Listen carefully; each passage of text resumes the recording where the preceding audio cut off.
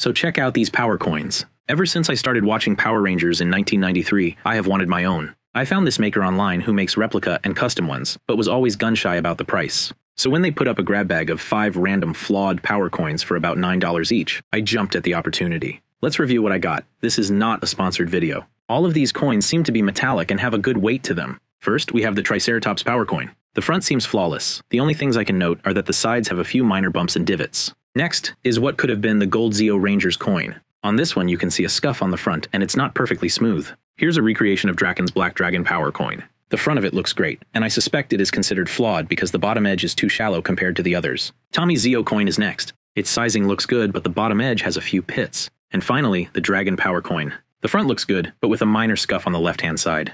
Go check out Starlight Studio. All in all, I am very happy with the selection and quality of the coins I received. It does make me more confident in buying the full-grade versions, given the state of these flawed ones.